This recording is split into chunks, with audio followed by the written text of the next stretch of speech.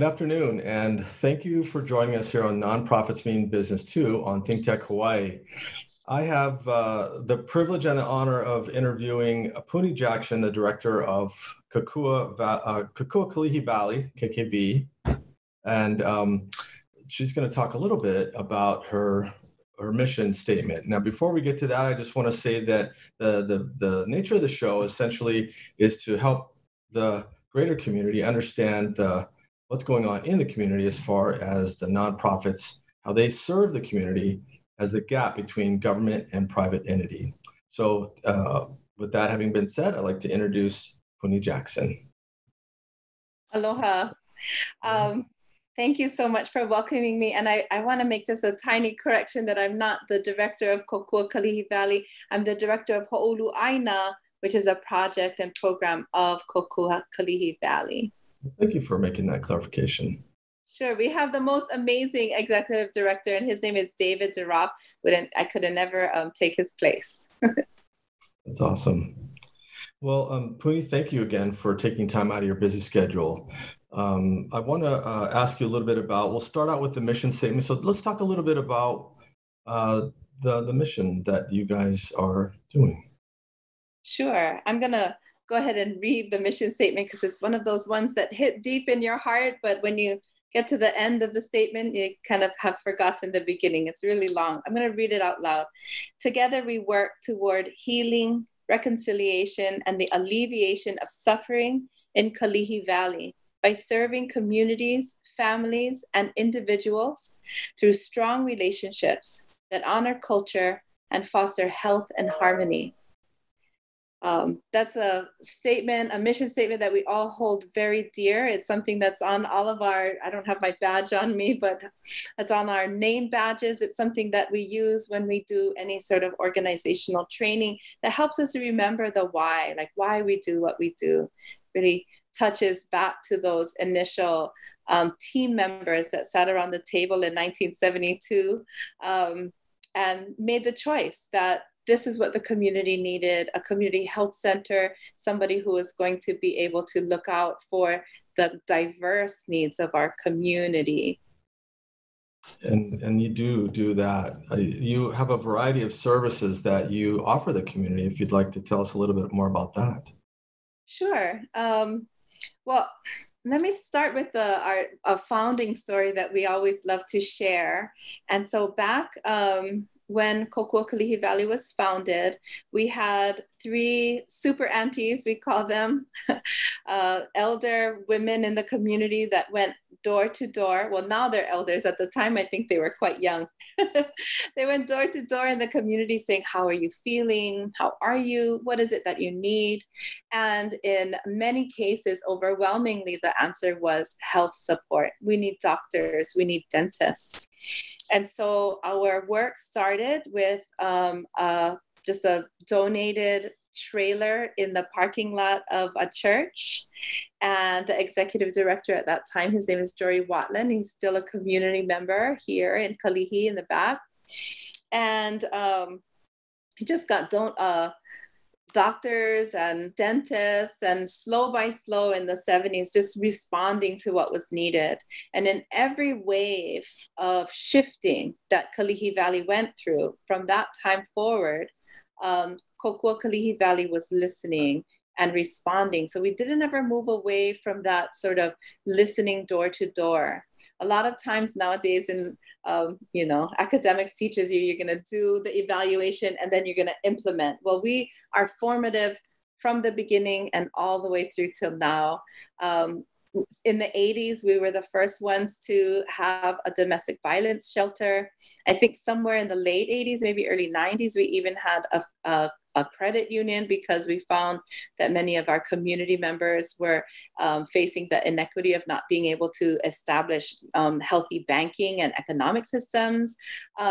But we've responded in every new wave of challenge that our community face. And from dentists to doctors, I'm the director of a nature preserve. So in the back of Kalihi Valley is a 100-acre nature preserve called Ho'olu Aina.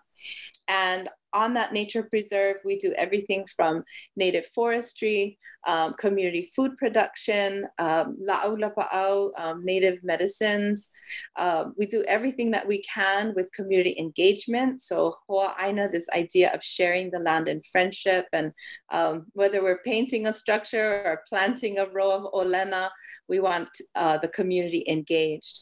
And then we also do a lot around culture and listening, evaluation, making sure that the ways that our community and the systems beyond this community are responding to needs has to do with the indigenous values of this place. And so that's part of what Ho'olu'aina is all about. That's my kind of pre-pandemic ongoing job.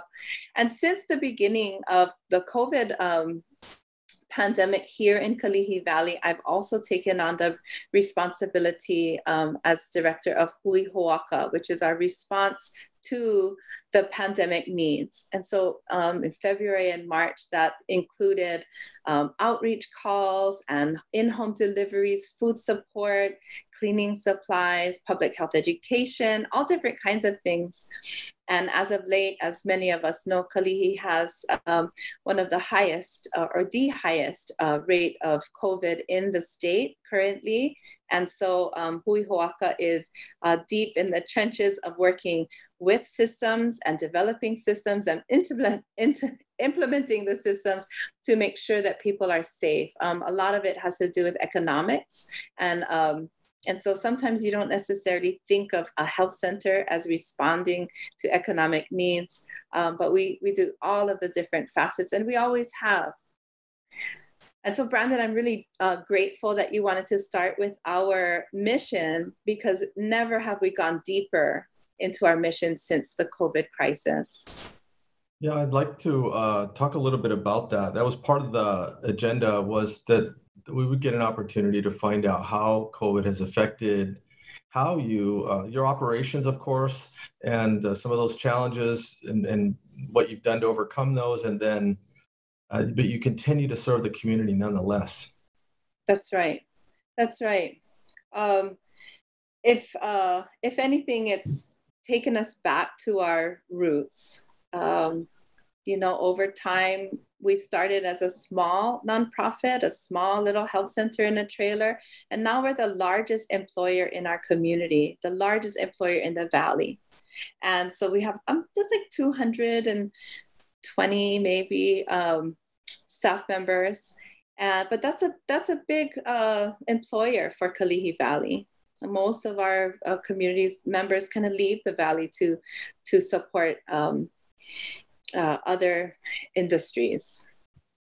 Oh yeah, no, that's great. That you guys still you have access to the resources.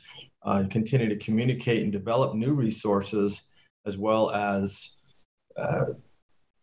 finding ways to serve your community regardless of the challenge at hand. And so, being in the situation that you are, there's obviously some challenges around COVID-19 within your own organization that you guys are no doubt addressing, and that you're taking that information, the education out to the community. You want to talk a little bit about that? Sure. So in the very beginning, we had many people were being shut down throughout the community and businesses, and as we all remember, and some of our care services were also not able to be performed. So some, such as dental and lomi, that really intimate impact. We wanted to really protect against that, the spread or any sort of contagion. And so our dental department got redeployed, and they became farmers and cooks and food hub operators and delivery teams, and all of our different departments, including dental, but far beyond too. We started to integrate and support each other. Normally in a nonprofit, as you would know, Brandon, that you have a grant, you have deliverables, you have the project, you have the program, and it's sort of siloed by funding, siloed by deliverables. And our actual relationship with one another and with our community is much more integrated. And so as we redeployed, like responding to the challenge of employment or, shifting in employment within the organization, we actually found that the network of support became much stronger. People were connecting much deeper to their sort of why, their motivation behind being part of Kokua Kalihi Valley and serving the community in the most urgent ways. And so, yes, we responded and we reached out to many funders and support agencies. And we had, 48 years of relationship building. We had some really powerful cheerleaders on our side that stood up with resources and donations and volunteers and really making it happen. And I think our position as a FQHC also made it a lot easier for us to navigate with the Department of Health and be able to communicate, like, this is what we really need. This is what we're hearing and seeing on the ground. We recognize that government is not nearly ever as nimble as community organizations or grassroots networks. And so we were able to pivot very quickly and then partner as the capacity building on the government side became more ready. And we're so grateful for some of our relationship building and some of the really challenging tasks that leadership within both the city and the state took on. The media was really rough on our community. The media was rough on the state. The media has been rough on the city. And so it's been really hard to be able to say, look, what we really want to do is tell a story of love and connection and collaboration. And everybody has the long-term outcome of equity and care and health for our community. And I feel good about the kinds of partnerships that we're seeing rise up and unfold. Would you like to care to elaborate on any of those partnerships or how they came to be and what they're doing and how they're supporting you? Well, we have, where do I even start? So the Hawaii Community Foundation I would like to say that they have been just amazing, really, really supporting and getting in those parts of support where it's hard for, for example, the CARES Act money or HRSA funding. It's harder to get into those little details, actually our community needs rice and saimin and canned fish, and HRSA money wasn't going to cover that. So HCF really stood up for that. And our elders who were sheltering at home and having a lot of challenges, we were able to deliver not only the fresh organic produce from our food hub that actually scaled up to this week, I think we're over 7,000 pounds of fresh organic produce from local farmers from this island. So we're delivering fresh food, but we also need those sort of dry goods food for the elders and the kupuna and those who are in the COVID positive families who are in quarantine. And funders like HCF, Bank of Hawaii, the Consuelo Foundation, those are partners that really stood up and say, we'll fund the gap. We'll put forward for those in between spaces. Hawaii Dental Services was supportive. So we've had some amazing, and this long in nonprofit, you have this relationship and the funder and the accountability and the deliverable and the evaluation and all of that. This was the first time that I felt like the return on investment got put on the side because they absolutely knew and trusted that Kokua Kalihi Valley knew what the community needed and was going to give everything we can to make sure it gets there.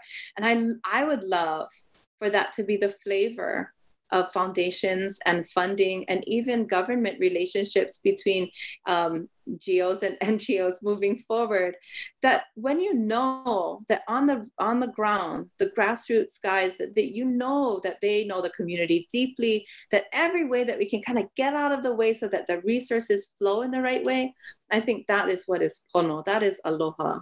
And I felt that very strongly in the last 6 months from our partners. The Wow. Queen's Foundation also was very, I can't even, I'm a little bit embarrassed because I should have a thorough list where I can name. No, that's okay. That's all. There's always a challenge with that. And, I would just say that, of course, talking to you and I get a feeling by talking to you about the passion that you have, and that you're not just working there, you're living it. It's part of who you are. It's the not just a foundation of the organization, but it's you carry that with you everywhere you go. And so you do a very effective job of communicating that. And I'm sure that any of your partners, whoever they are, understands that.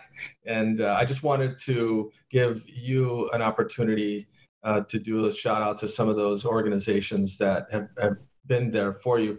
And the fact that you have these challenges of, they've given you a square peg and they've asked you to put it into a round hole. And you're like, well, it doesn't work that way. So we need to open up that conversation a little more and talk about how we can bridge those gaps for those various organizations. I think you guys are doing a great job, and I think you articulated that very well. Thank you. I am very passionate about the work, and that's the truth for all of KKV. Our staff members, they live in this community. Their families are our patients, so that interconnectedness, it makes you really clear that this is not just my job where I go and get a paycheck and wait for the clock to be done, or, this is not that kind of job. This is not even a job. This is my life, that I'm able to live every day what I was taught to do and what I was taught to be. And I'm grateful also to be able to extend that to the staff members that I help, that all of our staff members can truly live their best gifts and apply them to the kuleana that we feel here in Hawaii. If there were anything in specific, is it just is it just financial resources that you need, or what sort of things is it that you find that you would need at this point in time, or that you could use help with? Yeah. Well, there's all kinds of ways that people can help. I think the first thing, and I've been asked this a lot of times, and I'm hesitant to say, but I really truly believe this, that within your circle of influence, to bring love, to be loving, to bring aloha with absolute courage to your circle of influence, and to make that relationship building the model for every other relationship. I think that is the best way that we can do systemic change in our world. I feel like we enter into professional space and we forget the way that our grandparents taught us. We enter into our business, our nonprofit space, and we become competitive or extractive the way that our educational systems have designed our minds to work. And nonprofit is that one place that Native peoples and people of color across the whole world, and people who care about the earth, and people who remember values, who care deeply about the values that they were raised with. Nonprofits is that really sharp tool where you can say, aloha matters, our values matter, my relationships matter, that I'm not going to give up on something just because it's hard. Nonprofits, the 501c3 is that sharp sword. And so what I would love, yes, we need canned fish. I need volunteers to pack rice in bags. I need some delivery staff.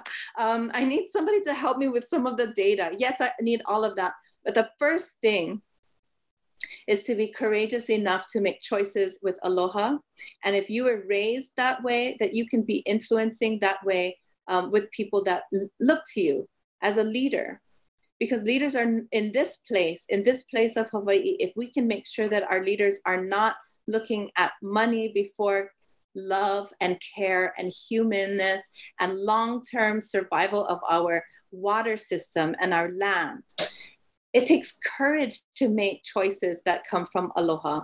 It takes courage to live that way. And I think that that's the most important thing that we can do. Like I said, we need stuff like a van to deliver the stuff and all of those things. But overwhelmingly, I need people to go to bat for what is right. That we faced a lot of things, a lot of stories in these last few months where people were blocked from getting really good care because of their ethnic background, because of their economic status, because of their inability to speak English, maybe.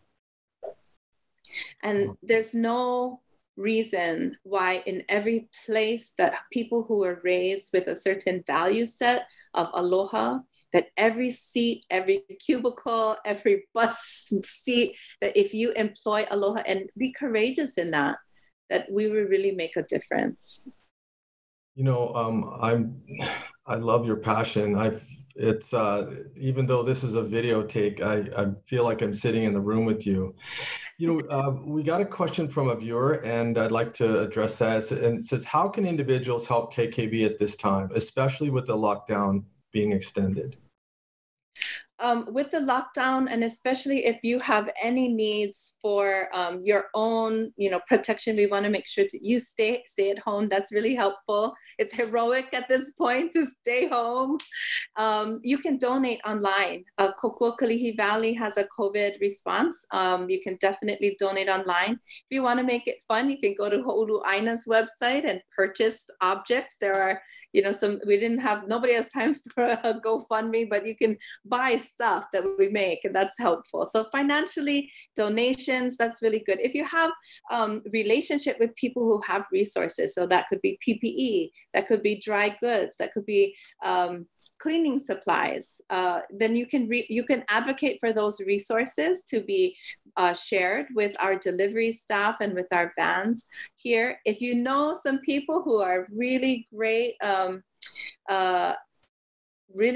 workers with good hearts and great work ethic, and maybe have a good mind for public health and social determinants of health, have them apply online for employment.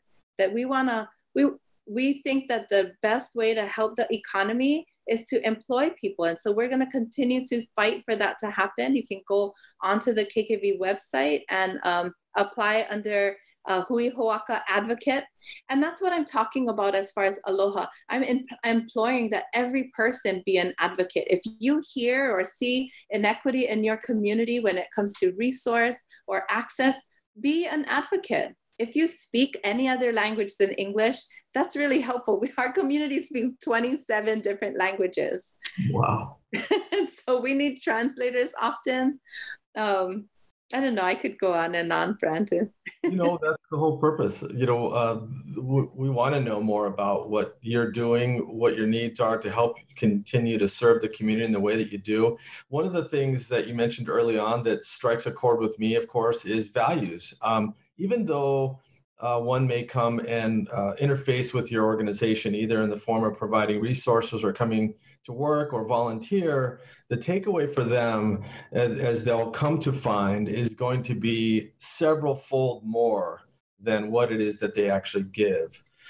That's the thing that we talk about in the organization I volunteer my time to, and you had indicated you are familiar with that organization, and that teaching the next generation, we're teaching them the value system, we're teaching them what aloha is, we're teaching them about caring for the community, we're teaching them all these different things that we're not outwardly in a classroom with books and pencils and paper.